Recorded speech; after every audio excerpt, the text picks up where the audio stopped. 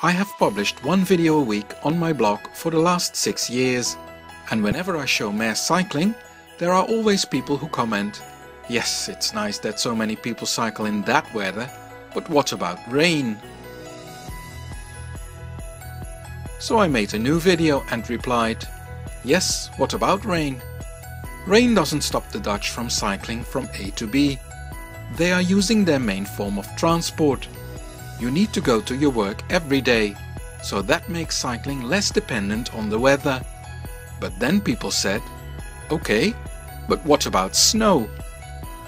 Now I must admit, that does make a difference. As you can see, people will ride a bit slower. But you still need to go to work.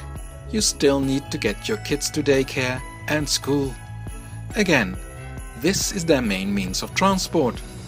It is usually more hassle to think of an alternative than to just continue what you are used to do all year long. So yes, many people will cycle, also in these winter conditions.